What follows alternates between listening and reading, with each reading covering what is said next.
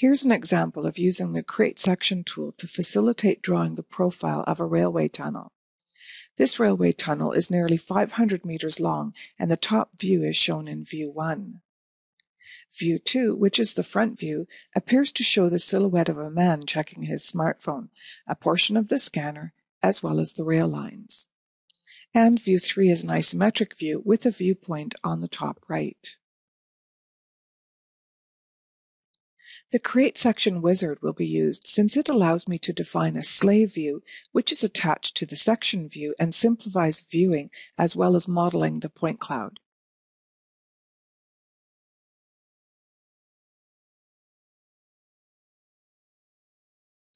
The section plane location, direction, and thickness are defined.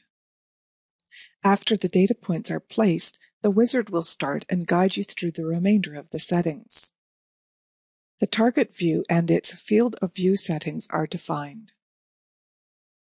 The optional slave view, its target view, field of view, displayed content,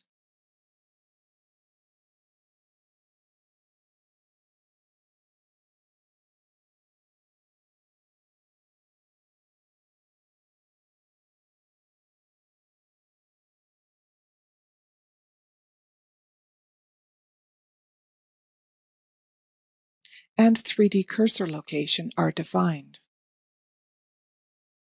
When the section is walked forward or backward, both the section view and slave view are updated to reflect the new location of the section plane. The profile of the tunnel can now be trace digitized with confidence. In this example, a B-spline curve is being used as the profile element.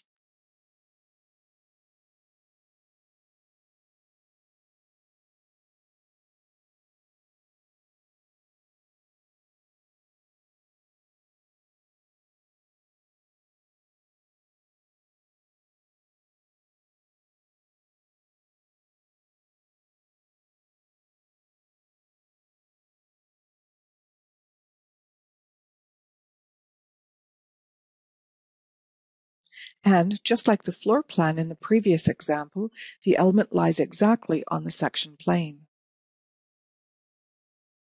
The Reset Section tool can be used to reorient the target view back to the section plane.